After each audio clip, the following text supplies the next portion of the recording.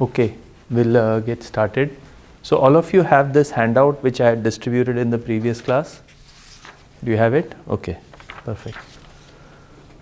So we'll talk about jointly Gaussian random variables.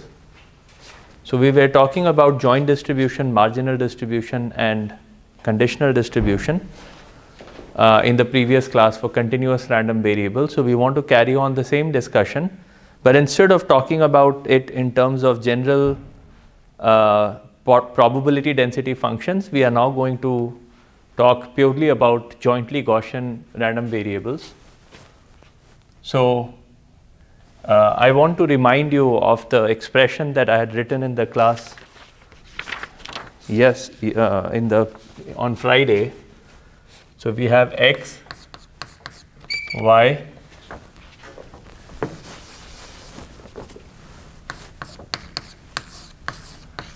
this is distributed according to mu x, mu y are the mean,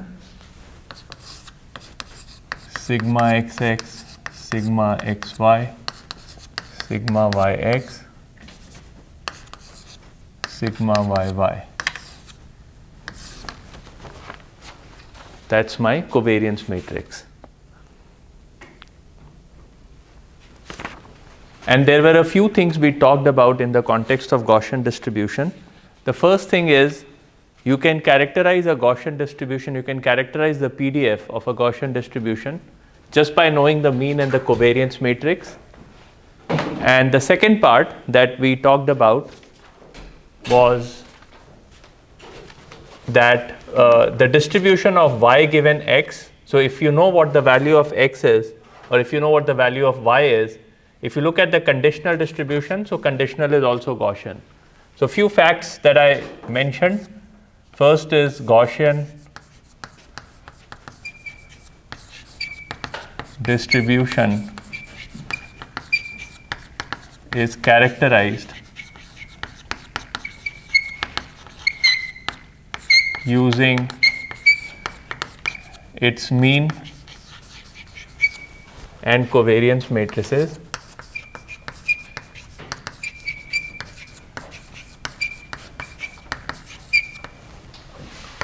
Second part that we talked about was conditional y given x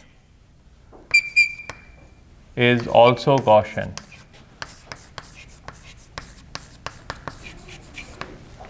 So if I know the value of x and I want to look at the conditional distribution of y given x, that's also a Gaussian distribution.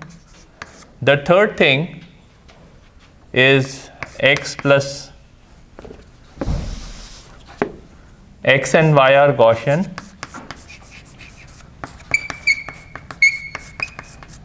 Jointly Gaussian. Then ax plus by is also Gaussian. For a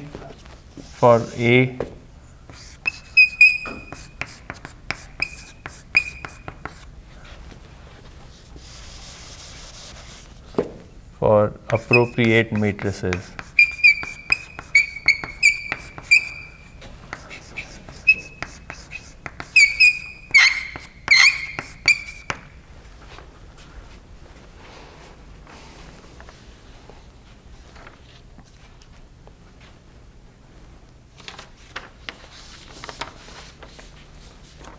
And for the second part, we note that expected value of y given x is mu y plus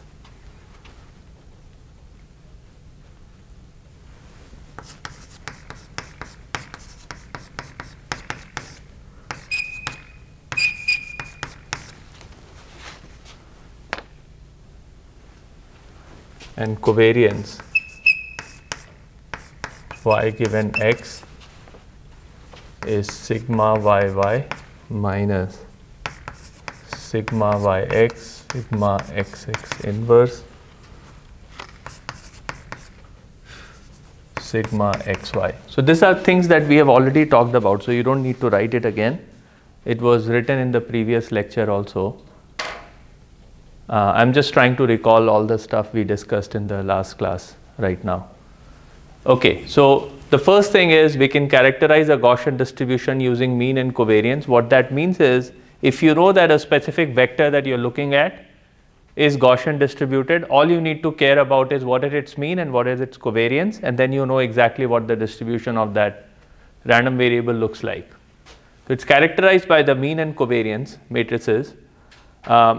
The other important thing to note is, if you know that x and y are jointly Gaussian, then y given x, so if you know the value of x and you want to know what's the conditional probability distribution of y is, it turns out it's also Gaussian, and because it's Gaussian, all you need to know is what is its mean and what is the covariance, and once you know the mean and covariance, you exactly know what the distribution of y given x, the conditional distribution of y given x looks like. So what we had noticed in the previous class is that the conditional distribution of y given x, if you look at the mean is actually a linear function of x, okay? So if you break it down, what you get is sigma yx, sigma xx inverse x plus mu y minus sigma x, sigma yx, sigma xx inverse mu x. So you have one matrix and you have another vector, and you have the matrix gets multiplied by x and a vector gets added, and that gives you the expected value of y given x. And the covariance matrix, remember we were talking about the fact that once you have more and more measurements, the covariance starts going down. So if you know a lot more about x, then this covariance is going to become smaller and smaller. Okay, so the covariance always reduces once you have some information about x. Now of course, sometimes the covariance reduction is very high, sometimes the covariance reduction is very low, and we were talking about the vehicle velocity. So if you don't have any measurement from the vehicle, you don't exactly know what the velocity is. It could be 0 miles per hour, it could be 100 miles per hour. So the covariance is very high in those cases. But if you have some knowledge about what the rotational speed of the vehicle's four wheels are, then you have a very good idea about what the velocity is going to be. If you have more information from the GPS sensor, then you can have much better estimate of what the velocity of the vehicle is, and so on and so forth, right? So what do you mean by a better estimate? What that means is that the covariance of y given x is much, much smaller. So you start with a very high covariance matrix, and then as you get more and more measurement, the covariance becomes smaller, and then we say colloquially, we say that okay, we have a better estimate of y. Now the third thing is, if x and y are jointly Gaussian random variable or random vectors, and you look at the ax plus by, so A is any matrix, A is an appropriate matrix and B is an appropriate matrix, but the entries could be anything. The dimension has to be such that this particular operation is valid, ax plus by is valid. So in that case, this is also a Gaussian random variable. What that means is, all we need to know is what the mean and the covariance of this particular vector is, and once we know the mean and covariance, we exactly know what the distribution function is going to look like. Now, many of the other things like a uniform random variable and so on, when they don't satisfy all of these properties. So in some sense, Gaussian is very special because it satisfies a lot of these. There are a lot of other factors also that leads to why Gaussian distribution is a cool distribution. We are not going to get into the nitty-gritties of why it's a cool distribution, but for the purpose of this class, these are the three important factors which is going to be used again and again during the entire, until the end of the semester. The fact that you can characterize the Gaussian with the mean and covariance, the fact that conditional distribution is Gaussian, and any linear combination of Gaussian distributed random vectors are also Gaussian. Okay. And another property that if you look at the mean, the conditional mean of this Gaussian distributed random variable, it's actually linear in what is already known. It's a linear function of what is already known. So we'll see why some of these properties are important in today's class. I hope I have the time to cover everything that I want to cover. But the first thing is I'm going to go over this handout. Now I see that there are people who have joined this class, but they weren't there in the Friday's class. So I don't know if you have this sheet with you or not. It's there on Kalman. So if you are on tablet, please download it from Kalman. It's in the handout folder, and the handout is on linear transformation of multivariate normal distribution. So we'll be talking from this handout today. I don't want you to write the stuff that, well, you can write the stuff that I'm writing on the board, but actually all the expressions are here in this handout. So that's why I want you to just go through the handout while I'm writing on the board so that you can follow all the expression without spending time writing it up. Okay. So I'm going to do an exercise now, and the exercise is basically what's given in this handout. So I have X, which is Gaussian distribution with mean X and covariance this, and I have B, which is a Gaussian distribution of mean 0 and covariance sigma B, and Y is equal to AX plus B.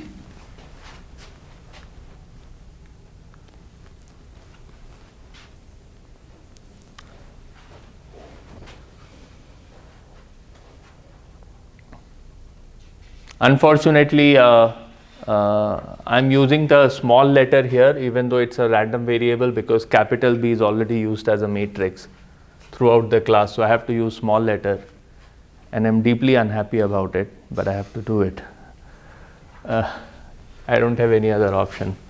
Okay, so this X is a random vector, this B is a random vector, A is a constant matrix. A is not a random matrix. A is a constant matrix. I know what A is. And I have a observation Y, which is AX plus B. And now the goal is, having known Y, how can I get an estimate of X? Okay, so that's our goal.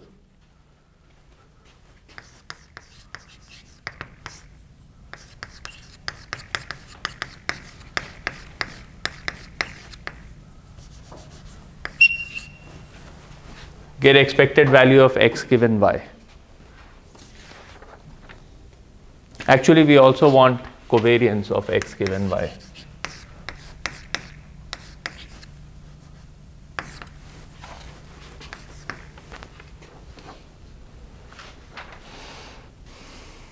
Okay, so going back to these facts, what do we know? X and Y are jointly Gaussian, then linear combination is also jointly Gaussian, So here I have X, which is Gaussian, B, which is Gaussian. X and B are completely independent of each other, and Y is a linear combination of X and B, as a result of which Y is also Gaussian. Okay, so X, Y and B, all three of them are jointly Gaussian random variable. X and B are independent, Y is a linear combination of two Gaussian distributed random vectors, so therefore it's also a Gaussian distributed random vector, and they are all jointly Gaussian random vector. Consequently, all I need to do is figure out what expected value of X given Y is and covariance X given Y is. For this, I need to know what is the joint distribution. So the problem 1 is, what is the joint distribution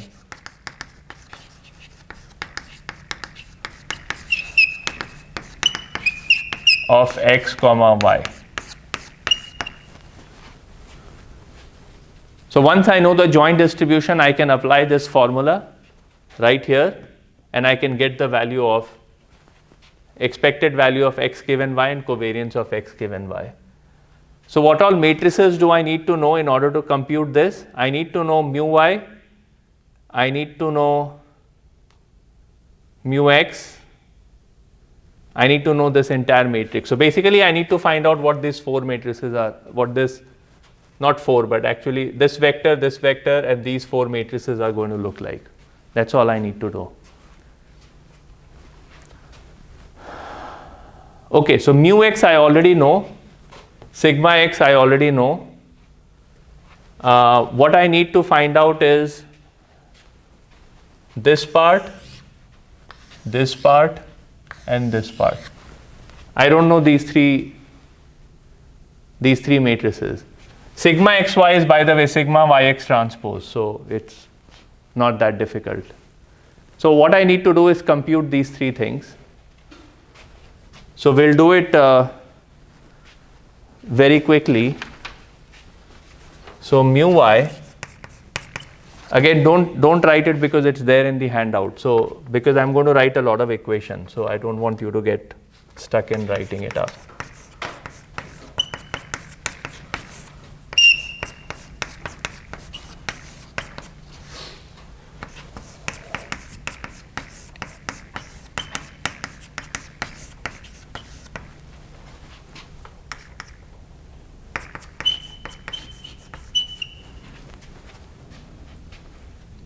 Right?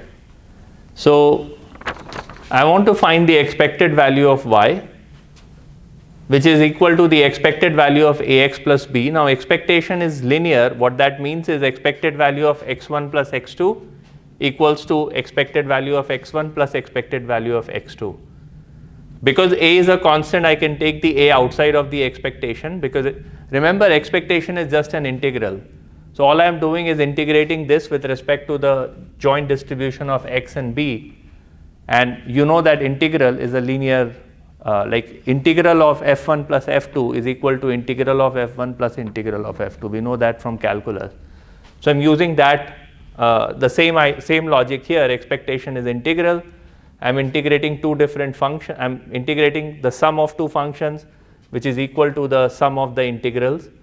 And I'm taking the matrix A out because A is a constant, so A can go out of the integral. And so all I'm left with is A times mu x. Mu x is the mean of x. Then I need sigma yy, which is, or sigma y, I don't know, yy, I'll just use yy. Maybe I'll put it xx, bb. Yeah, I think let's just keep it like that, much easier. Okay. So this is covariance of ax plus b, which is expected value of ax plus b minus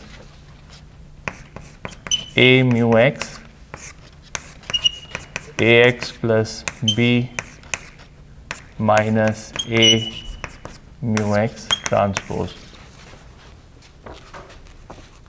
So remember, covariance is the random variable minus the mean times the random variable minus the mean transpose. So that's what I'm doing here. And I'll get a whole bunch of expressions here after I expand it.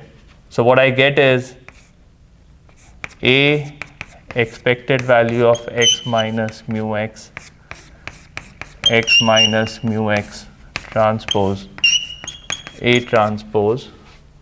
So I'm collecting these 2 terms and I'm separating it out, so I get that. Then I have expected value of b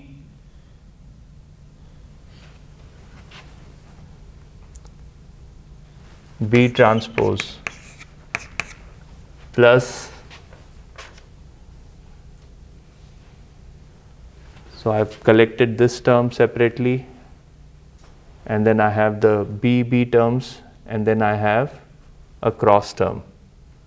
Okay, so I have expected value of b times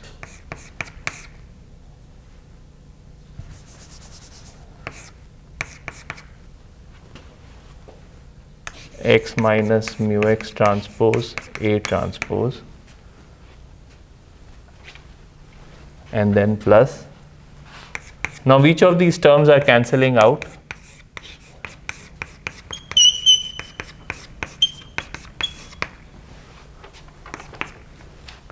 Which terms are going to go to 0?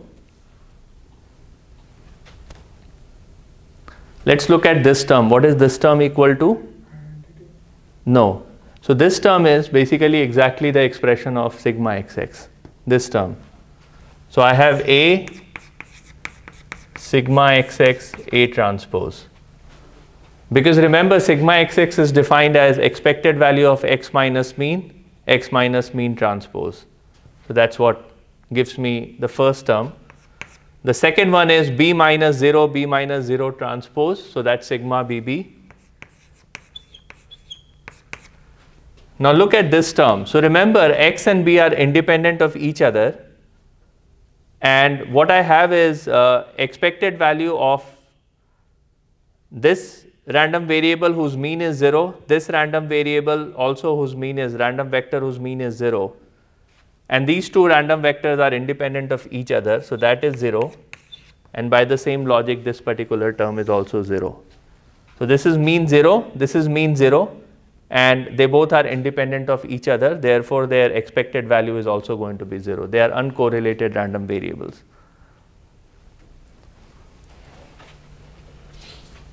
Okay, they are independent of each other. Therefore, the expected value is going to be 0. So this gives you the second expression, the equation number 2 in the handout. That gets us sigma y, sigma yy. So let me write it down there. Can I erase this? Any question on this side? Okay.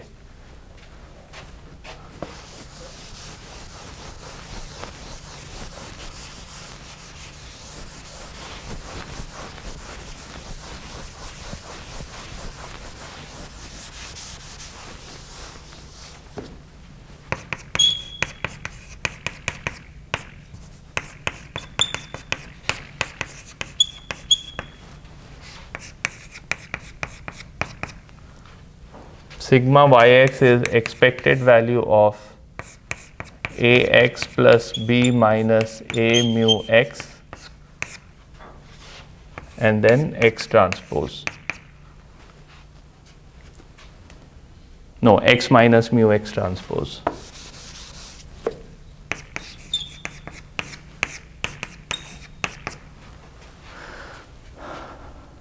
I'm going to do the same thing now.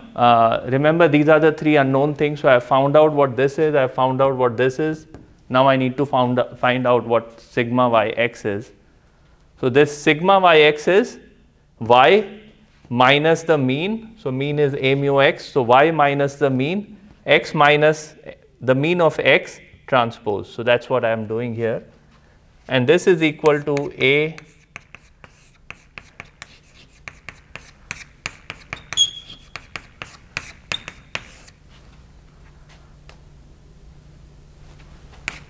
plus b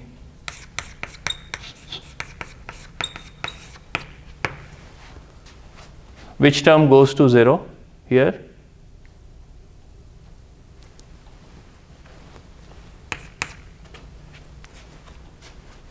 What is the first term?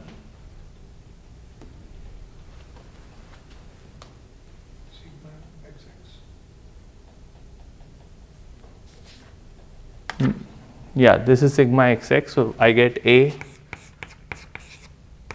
sigma xx plus, what about the second term? What is this term going to be? So this is a zero mean random variable, and this is also zero mean random variable because I'm subtracting the mean from x, so then that becomes zero mean random variable, and these two are independent of each other. So the second term is actually going to be 0. So that gives me the covariance of y comma x.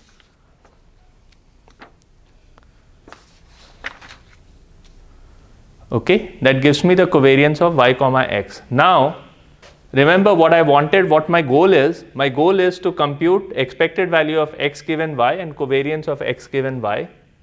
Now, what I have done is I have computed mu y, sigma yy and sigma yx. So I have computed all of these unknown things in this particular matrix. Remember, sigma xy is just the transpose of this.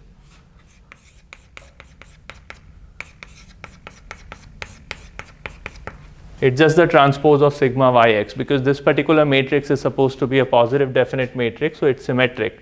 So this is transpose of this. So I get this. Now all I have to do is plug in these values right here, and I get the value of expected value of y given x, and I get covariance of y given x. Okay? And that's given in equation 6 and 7 in the handout. Okay, I'm not going to write that equation here.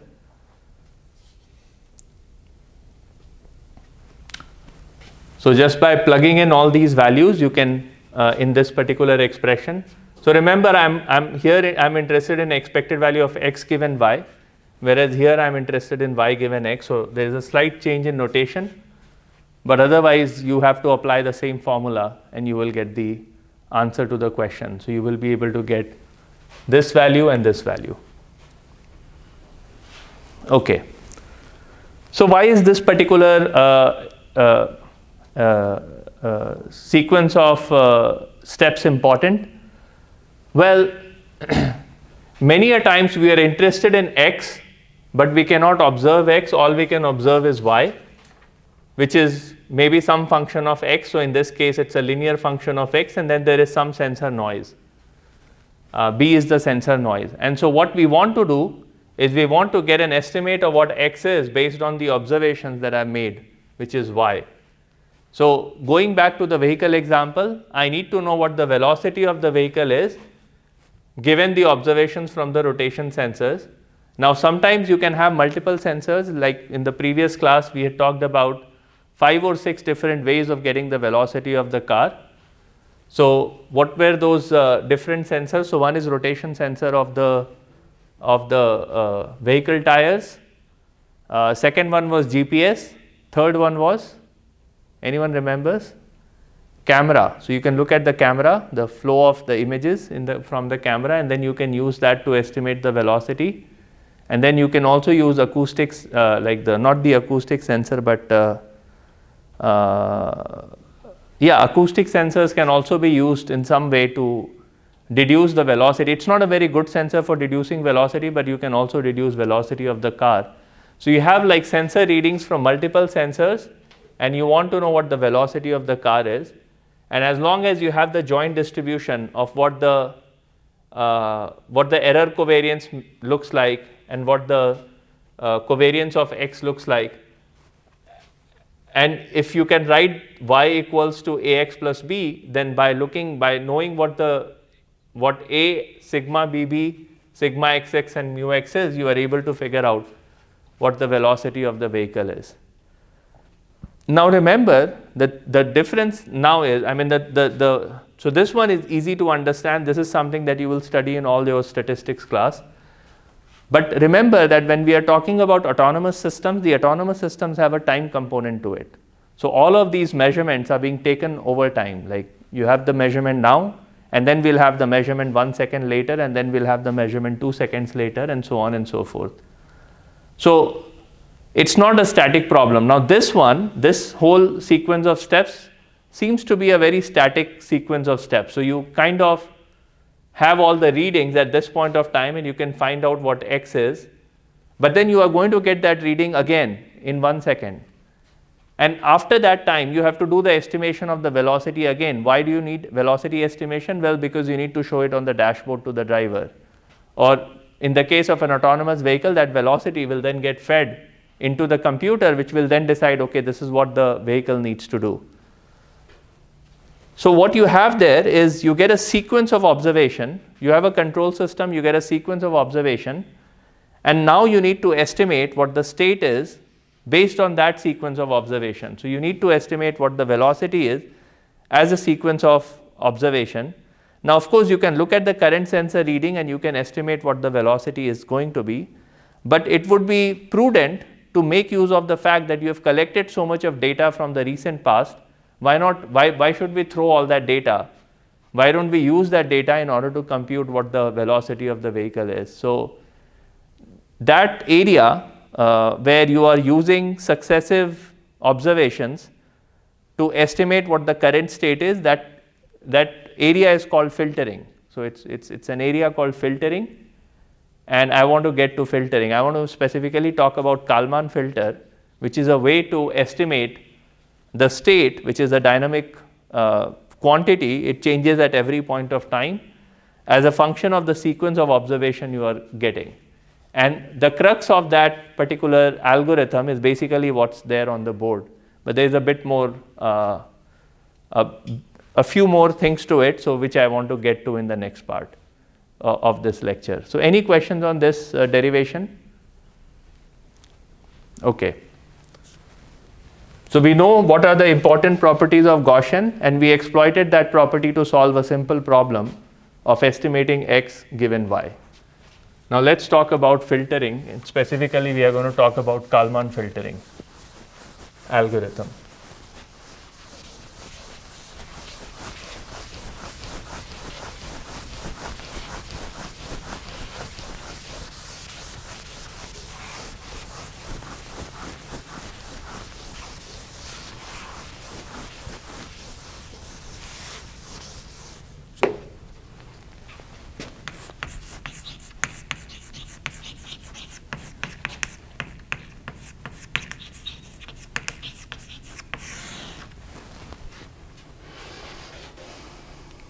So I have a control system .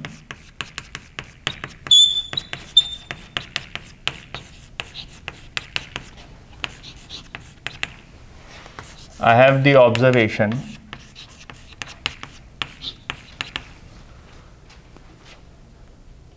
So this is how my velocity is updating as a function of the previous velocity and the previous action and whatever noise there may be due to the road. So remember, when we were talking about this model for vehicles, we were talking about different ways by which the noise comes into the picture. And then we have the observation noise. My x naught is a Gaussian random variable with mean whatever mu x0, mu 0, and covariance sigma 0.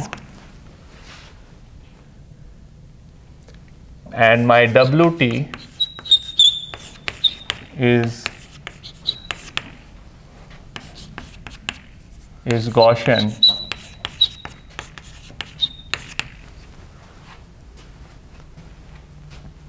And these are all independent.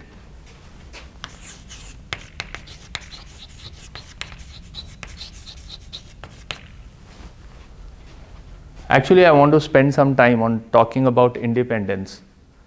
Why should two random variables have dependence in these situations? Any thoughts? What could make two noises or two random variables very dependent in these situations? You know, going back to our discussion, whenever there is a fault in the system, it starts adding dependence. So if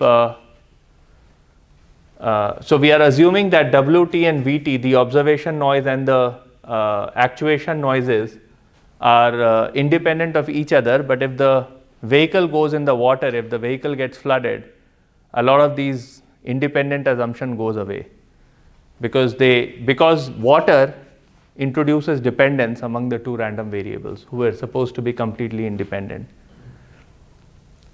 So again, always remember that these are the assumptions, but there are situations. One thing you should always remember is under what conditions would these assumptions fail, okay? And so in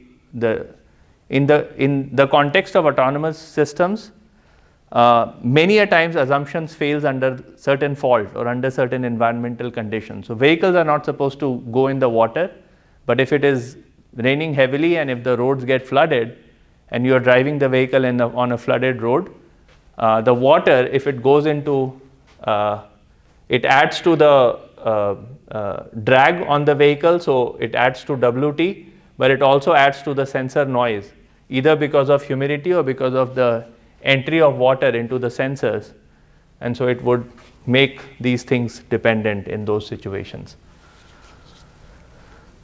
Okay. Now what we are observing, all we are observing is yt. Okay, so I'm observing y0, y1, yt, and I want to get an estimate. The question is estimate xt using y0 to yt and u0 to ut minus 1. This is the information.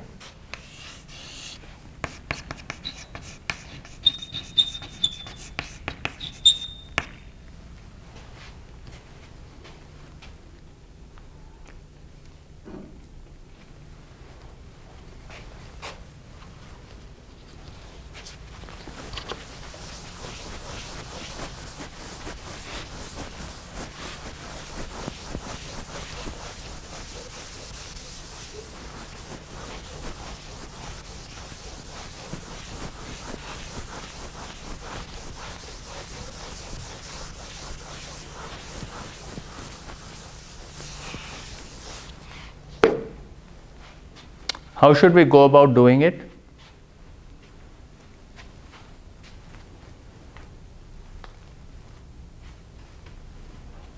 So let's look at it. My x0, my x1 is ax1 ax0 plus bu0 plus w0, and my y0 is cx0 plus b0.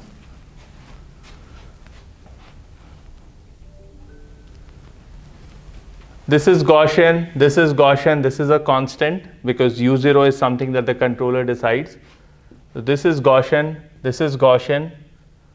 So what do I know about x1 and y0? They are jointly Gaussian, okay? Because linear combinations of Gaussian distributions are Gaussian. So same thing goes for x2 and y1. These are all Gaussian, these are all jointly Gaussian random variables, random vectors. So you start with this assumption of independent noises and independent initial state, and then what you get is a sequence of jointly Gaussian random variables. What does that imply about the question? Well, all that means is if I need to estimate xt using all of this information, what I know is, number one, xt given all this information is Gaussian.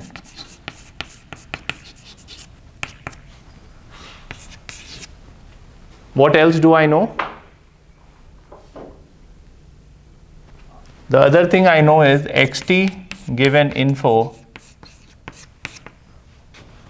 is linear in info. So whatever expression I'm going to get for xt, it's going to be linear in this set of observations and the set of control actions that I'm taking.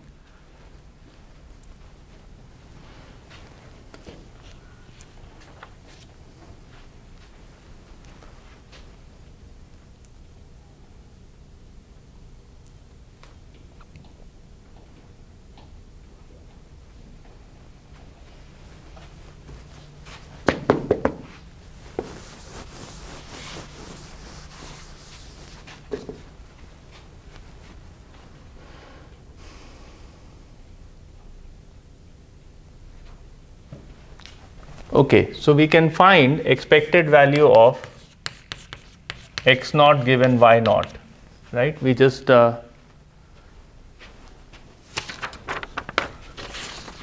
let's try to find out expected value of x1 given y1.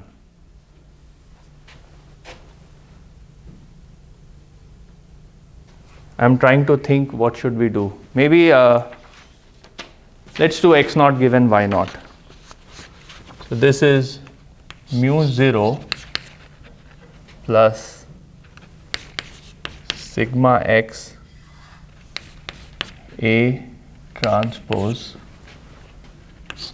A sigma x, so I should use sigma 0 A transpose plus sigma v inverse y0 minus c mu 0.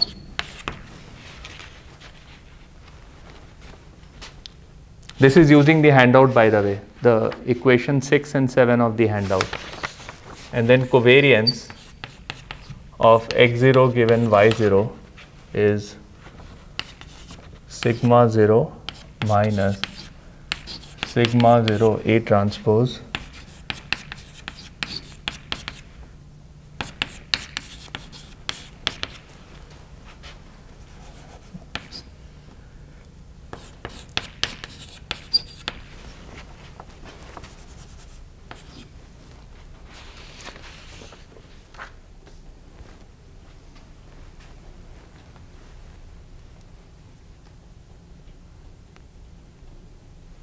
Okay, this comes from equation 6 and 7 of the handout that I had given you. We just solved this problem, right? Y was ax equal ax plus b. So we just solved that problem. I'm just using the result from there to get these expressions. Now what I want to do is I want to find out what is the expected value of x1 given y0, u0, y1.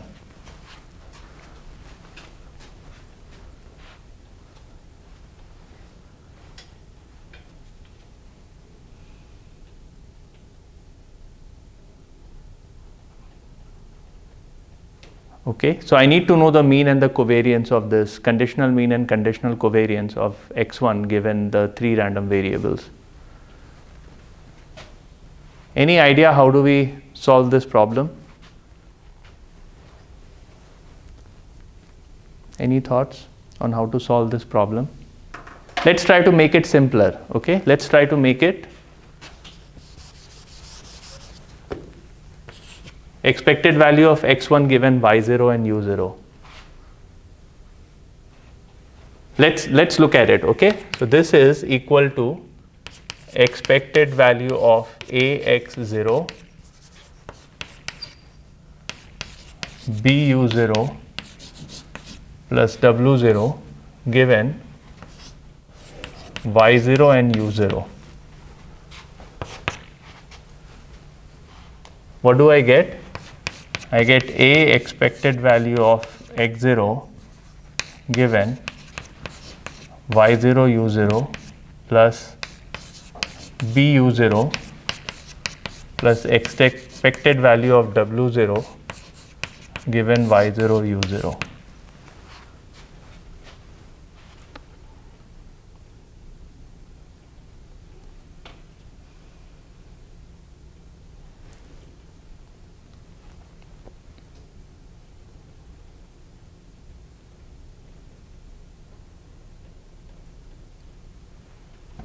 Okay, is this step clear to everyone? I'm trying to solve a simpler problem. I don't want to go through the difficult problem of conditioning it on y1. So I'll try to solve a simpler one where I'm just conditioning it on y0 and u0. I'm not conditioning it on y1. And then I expanded the expression for x1 in this particular fashion. And I get this equation. What is this equal to?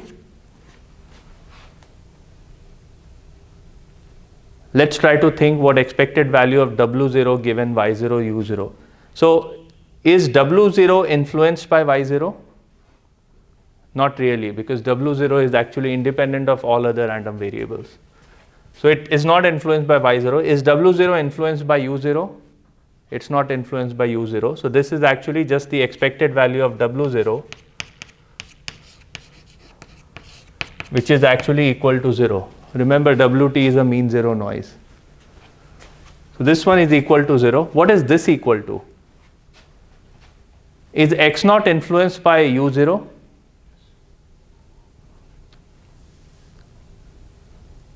Is x naught influenced by u0?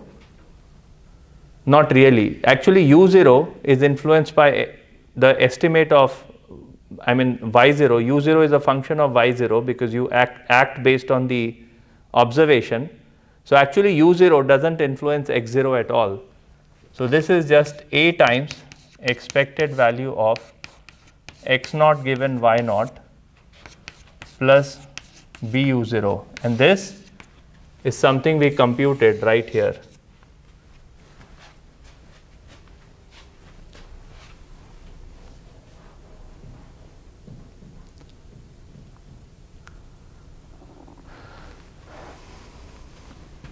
Okay, so that's how we computed this particular conditional expectation, and I get the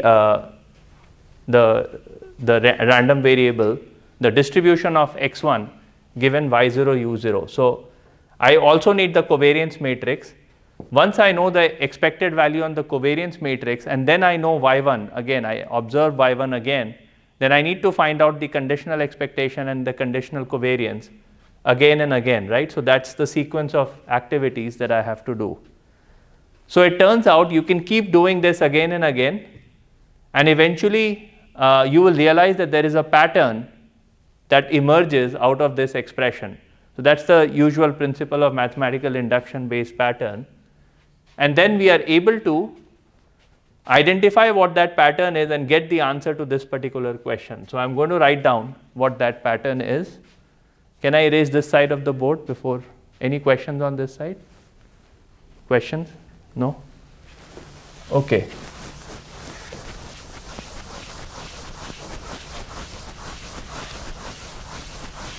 So what is the pattern that emerges out of doing these lengthy estimation again and again? Well, the pattern is as follows. I get that x hat t plus 1, which is expected value of x t plus 1 given information. So information at t plus 1, whatever that information is, it's given by a x hat t plus b u t plus k t times yt plus 1 minus c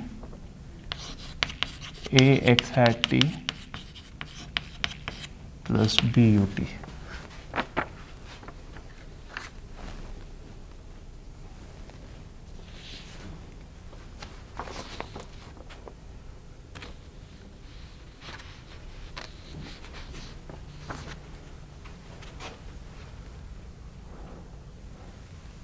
Okay, where kt is given by, let me use sigma t, no, st times c transpose c st c transpose sigma v inverse, and st is covariance of xt given y0 to yt, u0 to ut minus 1. And this is given by st plus 1.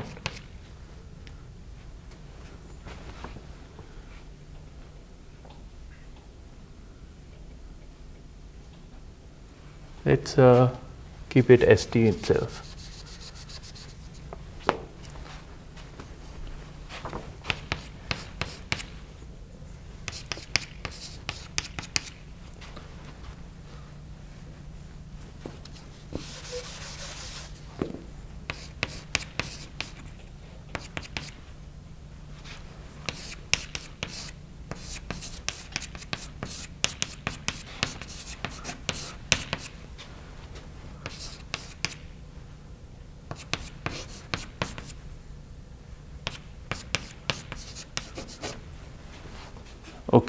Let's dissect these equations a little bit.